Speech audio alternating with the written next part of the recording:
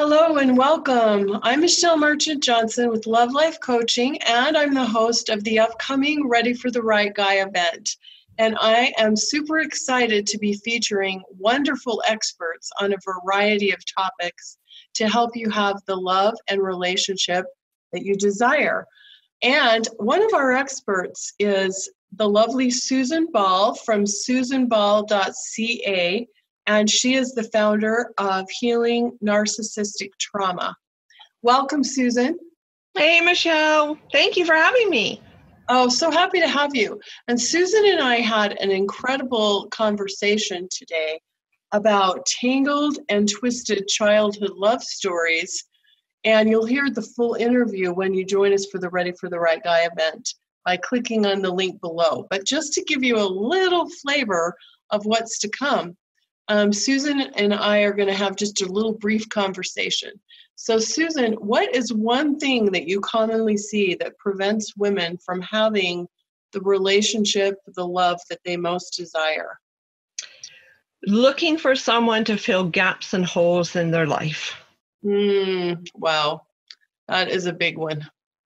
Yep. Going and in some cases seeking a partner or a relationship because it's the way that they feel their life will have meaning, or they will feel fulfilled, or whatever they're lacking or they feel they're lacking, because none of us lack, whatever they feel they're lacking, and they're looking for someone to fill that gap.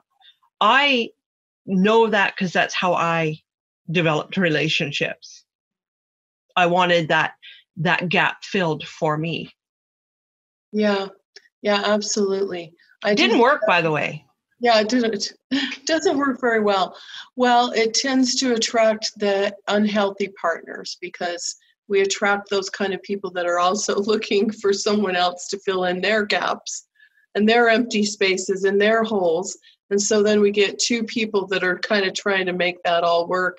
And it tends to be an unhealthy kind of synergy that happens in those relationships.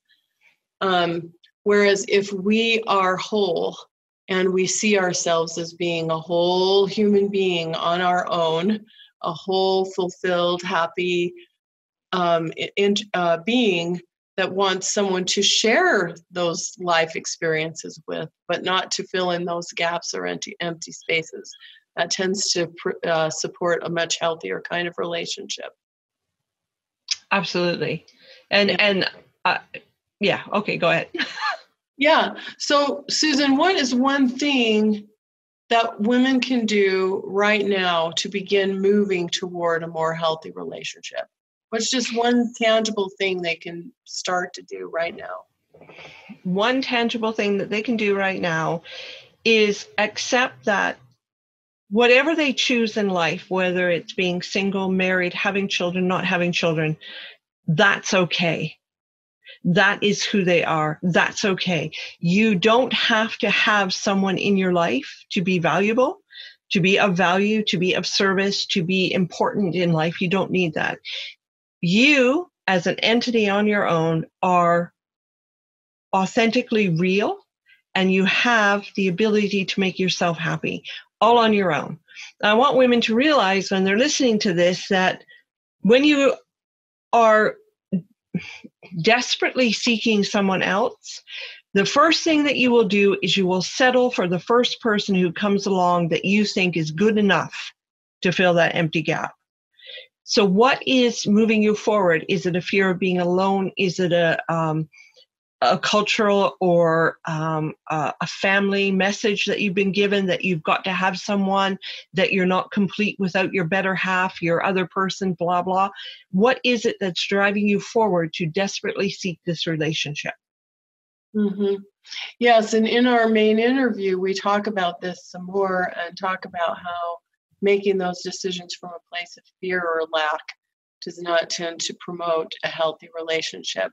And this event that we're inviting you to is all about you being ready for the right guy. When we say the right guy, we're talking about the relationship that will bring you joy, a healthy, happy partnership relationship. And so understanding some of the pitfalls that can get in the way or can take you down another track, is one of the keys to being ready for the right person in your life and for being ready for partnership.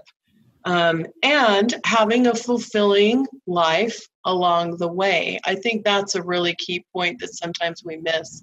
Sometimes we're so focused on having that relationship that we forget, to enjoy the journey, if you will, and that this is our real life. And like what you said, whatever choice you choose for yourself can be a good choice and can be a right choice for you, if that's what makes you happy.